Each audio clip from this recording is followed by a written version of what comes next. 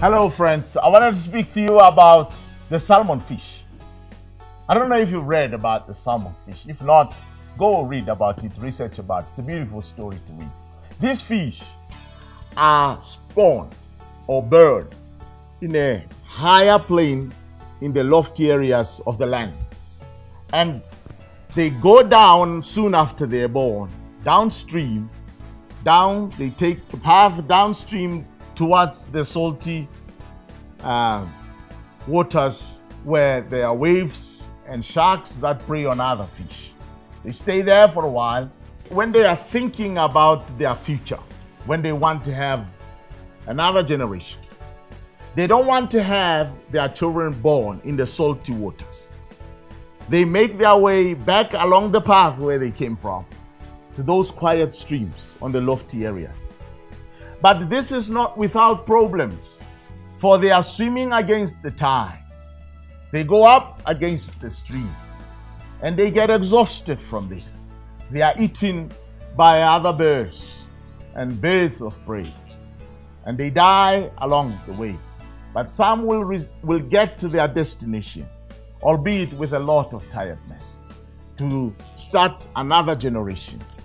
I think God has written on the life cycle of these fish a story about our redemption, a story about what we ought to do as humans. Because we were born in the beginning in the image of God. But sin destroyed that picture. Sin is effacing the image of God from humanity. And as human beings through sin, we wandered off from the high and lofty ideal that God had for us. And we went downstream to the salty waters of sin where desires take charge and human lives are destroyed. But when we want to have a better future like these fish, we should aim to go back, to be converted and say, this is not going to be my future. And we go upstream.